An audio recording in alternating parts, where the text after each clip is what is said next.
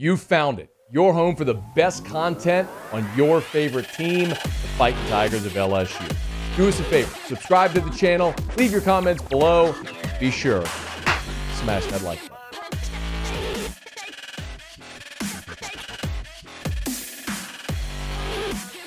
What did you learn about Brian Kelly's squad this weekend when you were in Tiger Stadium? That if Southern plays at LSU, it's going to take you 2 hours to go 3 miles. Confirmed. That's true. I mean, good Lord. That was unbelievable. First off, the scene was just crazy good. Obviously, halftime performance special. Environment was just really cool. Great to see Southern get that opportunity. But it took us an hour and 15 minutes to get there. It usually takes us 20 minutes. We stayed at the Hilton downtown. Oh, and it took us legit 2 hours to get home. Man. That does not surprise me. That was, leaving a good 30 minutes after the game ended, if not 40 minutes after the game ended. And I mean, I walked back to our truck to get more food for everybody twice, and I walked 50 yards and 100 yards back, and the car just had not moved each time. So it was a fun game, fun atmosphere. I think the offensive line shakeup is going to be beneficial. I think Dellinger's got more of a guard mentality. I think long term that'll end up helping him out. I think Charles Turner, a guy that just kind of understands the position in its totality a little bit more. I think they get more physical with the new lineup that they have with Miles Frazier going to right tackle. Will Campbell, I was really surprised to hear the coaches say right now we think he's our best all-around offensive lineman. Not because of anything that has to do with Will. It's just I haven't heard anybody, I don't think ever, say a true freshman after 2 games or really after 1 game is our best all-around offensive lineman. That's just tough to do in this league. So it says a lot about him, where he is, and what he's done so far. And I was really excited to see some of the stuff he did Saturday night. But I think that group gets a little bit better with the new lineup, the new shakeup.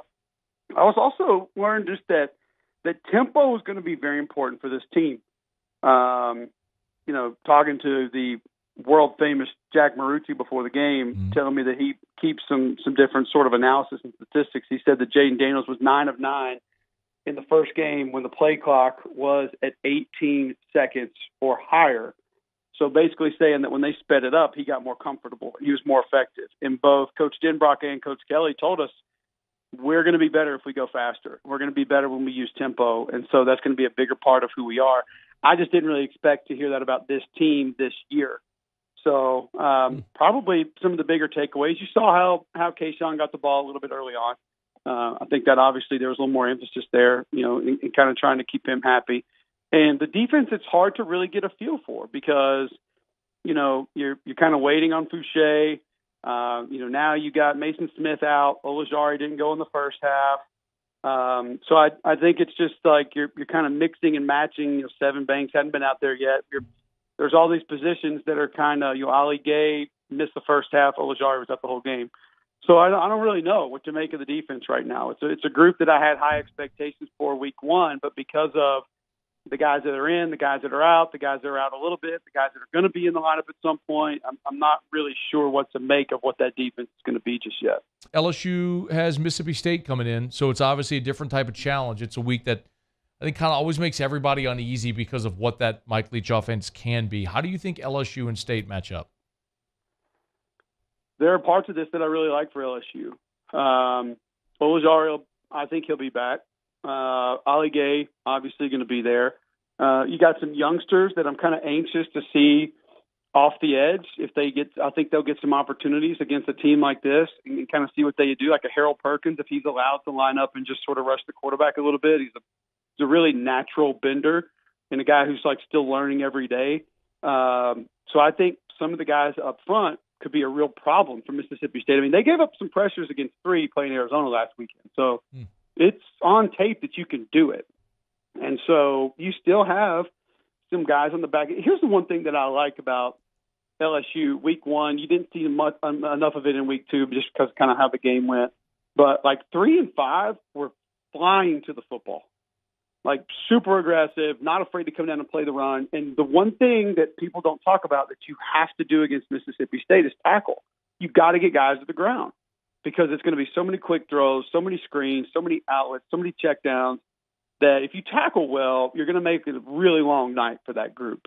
But I'll say this, Will Rogers is really good, man. Like, he is not just a good air raid quarterback. He is a really good quarterback, period. He makes really good throws down the field. He's super accurate down the field. So they better get to him. Otherwise, I think it'll be a long night. And then offensively, you know, the way to beat Mississippi State when you're on offense is athleticism. So do not be surprised to see more quarterback runs implemented. Do not be surprised to see maybe some different players lined up in the backfield and try to take advantage of them on the perimeter, because I think that's where you can get them. That's where they can be had. But they ain't going right at them. I'll tell you that. LSU will not go right at this Mississippi State defense. It's not happening. They're not good enough up front, and State's just filthy up front. Like, I'm trying to think of a way to say where people don't think that I'm like talking bad about them, but like when I say they're a dirty team, I don't mean like they play a dirty style of football. Like, I mean they play like the kind of football that a lot of guys don't like to play. Like, they'll do the heavy lifting, the dirty work. They'll take on blocks, take on double teams. Like, they're hard to move. They're going to fight you for the entire play. Like, they're just kind of a back alley defense. They don't run great. And like I said, not super great on the perimeter, but you don't want to fight them in a phone booth. So I think there's going to have to be numerous guys that are used in different ways to try and take advantage of this Mississippi State defense. The good news is you get them at home. I mean, their game ended at like 2 a.m. Central. Yeah.